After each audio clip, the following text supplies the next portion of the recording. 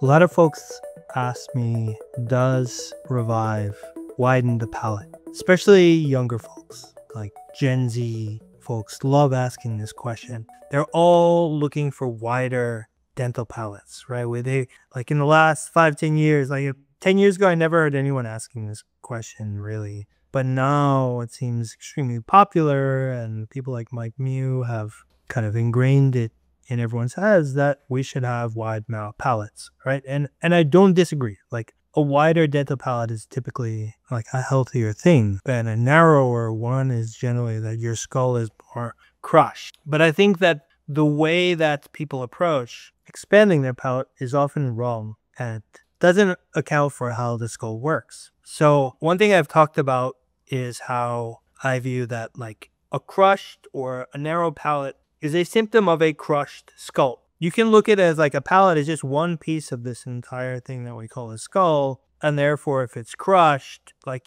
it cannot be crushed in isolation. Like you cannot have a perfect skull and just a crushed palate. If you have a crushed palate, it means like your entire skull is crushed. And therefore, when you try to fix this palate, you cannot just fix the palate. You need to fix the entire skull. It's kind of like a can, right? Like it's crushed a little bit. Like you got to blow up the entire can to fix, one piece that is crushed. How not to widen the palate? So all these palate expanders, especially the screw-based ones, but even the ones that claim to use the natural forces of the tongue, like the BioBlock and the DNA and some of these other ones, like they all do the same thing wrong. They use artificial force to try to push this palate wider, right? And they're almost always like using the teeth as anchors. So they're like latching around teeth and they're just trying to force this palate open. And that is the wrong way to do it. Why?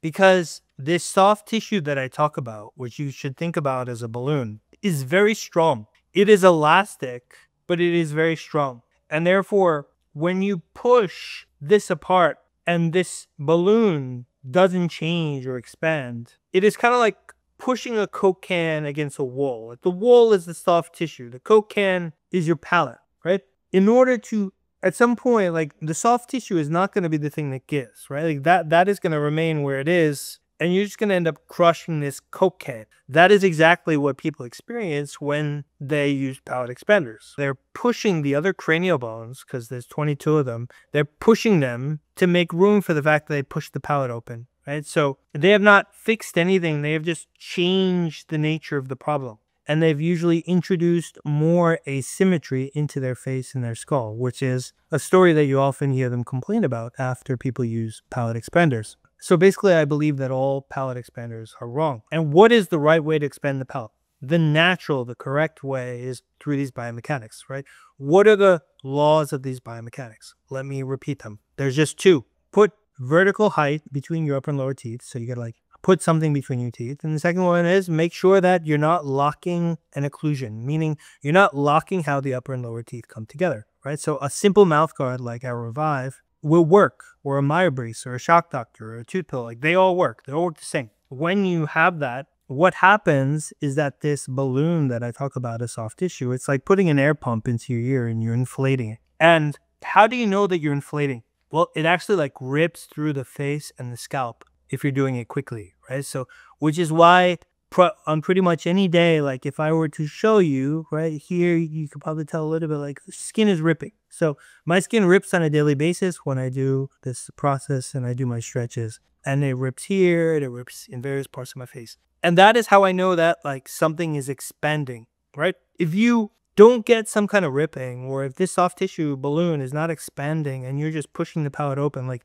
you basically, like the skull has stayed where it is and you're just pushing inside. So you're not expanding anything at the end of the day. You're just pushing things out of place, right? And so that is the mental model you should have for palate expansion. Like these screw-based palate expanders are just going to push everything so that this palate could be wider at the expense of the rest of your face and your skull. Pretty much you can come to expect that if you do palate expansion, you're going to have a more asymmetric face. right? And that is what you'll hear time and time again from people that use palate expanders. When you do this process with Reviv or mouth guard or any mouth guard, right, like you're going to see that the entire skull is going to inflate and your palate is going to get wider. And, you know, many people in Reviv have noticed that their palates are getting wider at a pretty impressive rate. Like some people, you know, like I don't track this necessarily, but, you know, a lot of people have posted about it and some impressive palate expansion among folks. And things like mewing and tumbling, like as I've said in the past, like those things all accelerate this biomechanical process. So I'm not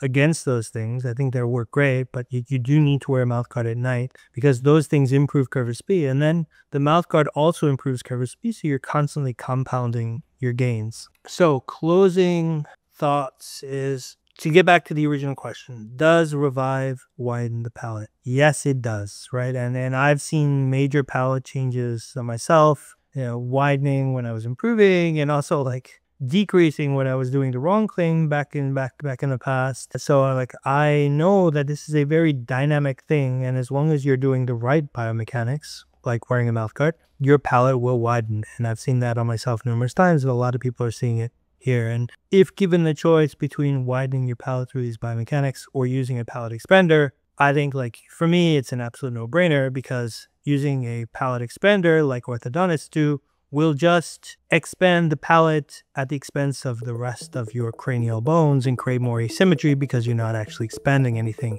Whereas using a mouth guard is like putting an air pump into your skull, inflating the whole thing, and the palate also inflates, it expands, and it's kind of like blowing air into a Coke can. Like the whole thing just, you're like pushing out the asymmetries. So yeah, thank you.